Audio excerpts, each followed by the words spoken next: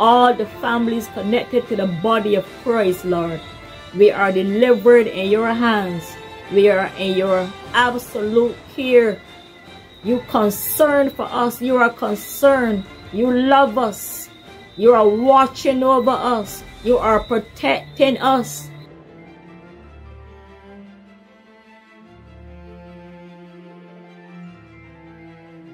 For we are a people delivered unto righteousness. We are a people delivered unto faith, to walk in faith, to walk in holiness, to walk in health, to walk in wealth. Lord, we are a people that can make it. Your blood, I plead the blood of Jesus all over us. Father God, tonight we love you. Father God, we ask a fresh anointing, God. Father God, some of his situations are so tough. We are honest as a human, Father God. We know that we have you. But Father God, it gets so tough sometimes and we forget and we worry and we become anxious. And your word said be anxious for nothing and we become fearful. And it says you have not given us a spirit of fear, but of heart, love, and a strong mind. Father God, we need it because some of us, Father God, sometimes we feel so weary. We feel so down when we look at the now.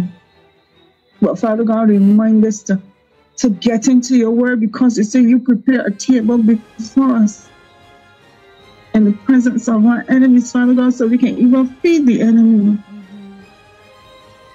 Father God, I ask that you will cover us and you will wash us afresh with your blood. Father God, sometimes we slip and we slide. But I ask that you will hold us by our jack boots and our slippers and pull us back up. Yes, Lord. To keep us on the straight and narrow, Father God. Father God, I pray that you will cover our children. As I said last week, Father God, our children are redeemed, our children are blessed because of us. Father God, but I pray that you will bring them into alignment so that they will have a double blessing because it will be their blessing and our blessing.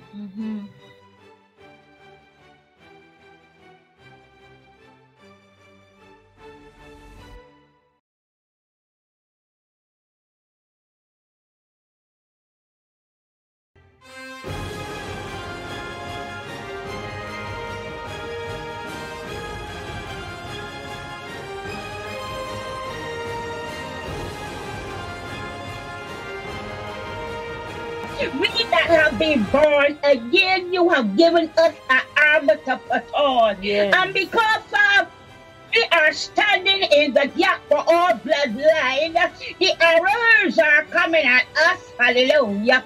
That is why you said, don't be afraid for the terrors that open the nose, Jesus. And then the arrow flying about in the day. But we take the shield of faith. And God, our faith is being thrown. Because you say, Lord, it's precious. It's precious. It's on gold. And it is quite obvious if we are standing up in the way to block our bloodline, we are going to feel the arrows that come at me first. But we're going to take of faith and we're going to quench them arrows. Hallelujah. Because we're going to stand in the gap, Lord. Father, we might get a little weary, but God, we can still sit down. We might bend our knees and we're going to put the shield over the head. And we say, God, give us strength. Father, you say my grace is sufficient. I will carry you. I will lift you up because you're the one that I have called and chosen to stand in. Because I know you are able. You are capable. We may wonder, Lord, how much longer, but no problem. Your grace is sufficient. Oh, bless the name of God.